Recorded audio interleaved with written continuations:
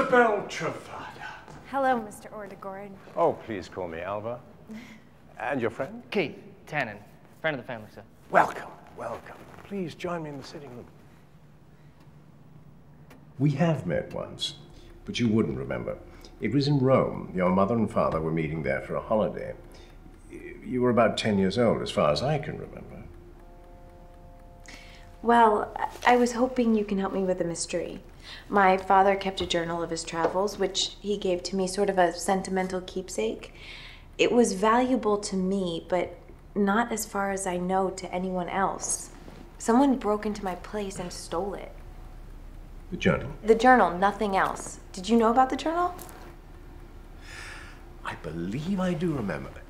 I'm forgetting my manners.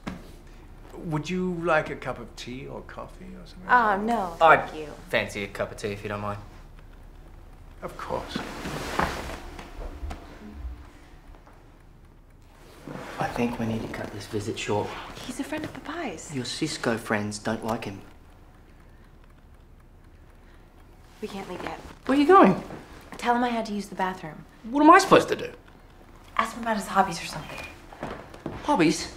With a guy that looks and acts like a vampire? Oh, yeah. Hey, Alva, nice teeth.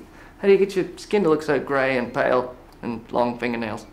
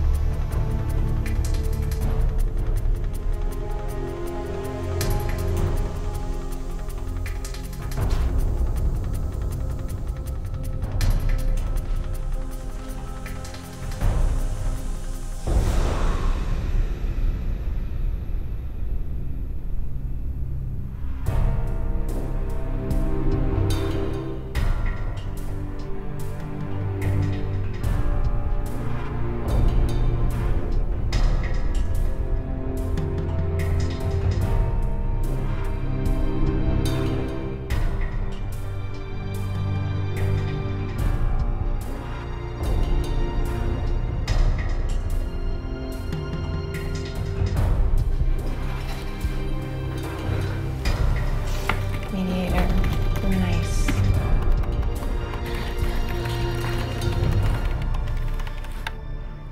I have security, my dear. Ironically, it's Cisco technology, your old company. That's a lot of security for an old house, but I have many buildings on this property. We didn't have to change the lighting or the wiring. Much better than the old system. And Henrik is watching us. You stole the book? I would have preferred to have remained in the role of protective uncle. Isabel, we've got it. Oh, great. Interview with a vampire. If you're thinking of attacking her, just so you know, she collects martial arts like you collect these coffee cups. Karate, Aikido. What was the other one? Mr. Tannen, I'm far too old for physical violence. I have other people to do that for me. Sigus Terrace. I have eyes and ears all over the world, Isabel. You won't get far.